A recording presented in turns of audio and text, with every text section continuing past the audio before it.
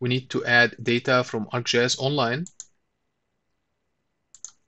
I'm going to select it from here, add data from ArcGIS Online. And here it's going to show me a lot of different layers that are available on ArcGIS Online. I'm going to search for street map and world street map. I'm going to add it here. And then I'm going to add another layer. But this time it's going to be from my account. So I need to sign in to my enterprise account.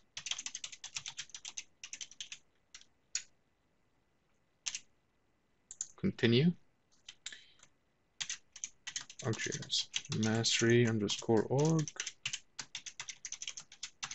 And I'm not going to say my password, of course. And here I can, after I log in, then it shows my name in here. I can go to my data. And earlier I uploaded two different feature classes and tables. So I'm going to add this one to my. So this is the two files I just added from ArcGIS Online.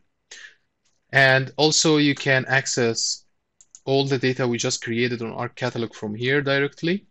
So if I open our data here, we can add the points, shapefile, and we can add the polygon.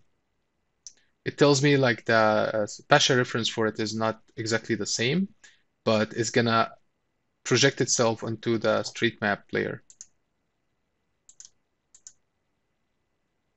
And we can also add our feature classes we created.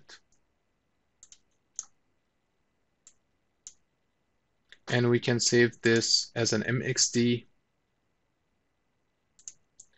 to our data folder so we can use it in the next course when we edit the data.